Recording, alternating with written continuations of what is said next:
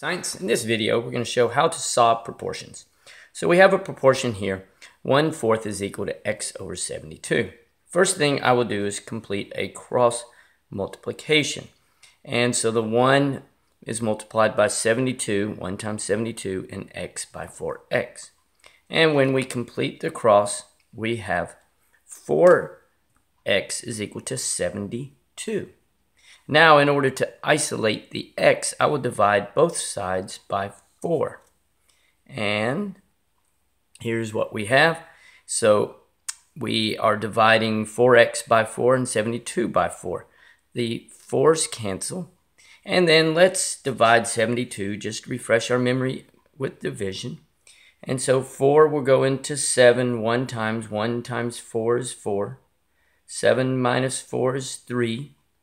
4 into 32 will go 8 times, and therefore x is equal to 18. Okay, now let's try one in which we have a couple of decimals. Okay, and so we'll get to this. Let me cover it up so you aren't distracted. 8n, this is an n, is equal to 0.4 over 0.6. So I will complete my cross. Okay, 8 times 0.6, 0.4 times 4n.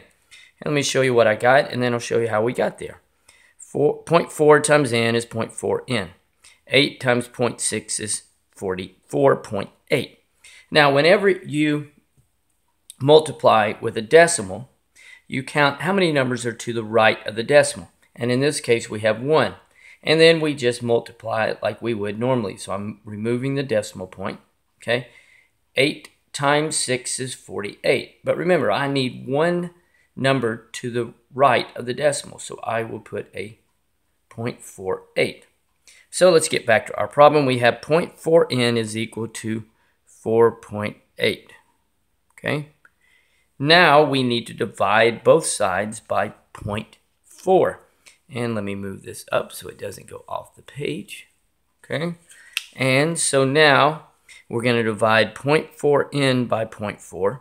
And they're both going to cancel out. And we have 4.8 divided by 4.4. So let's refresh our memory on dividing with a decimal point. Okay, so I'm going to move this over just a little bit.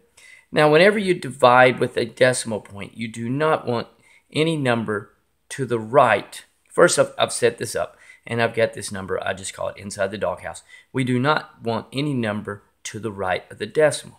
So I need to move it one place to the left to accomplish this goal. So it becomes 4. And what I do on the outside, I will complete on the inside. So here's what you are left with. Okay? You are left with 4 into 48. Now remember, your decimal is here, so I'm just going to move the decimal up. So 4 goes into 4 one time. 1 times 4 is 4. This is actually 0. I'm just going to bring the 8 down. 4 goes into 8 2 times. Remember, here is your decimal, and that becomes 12.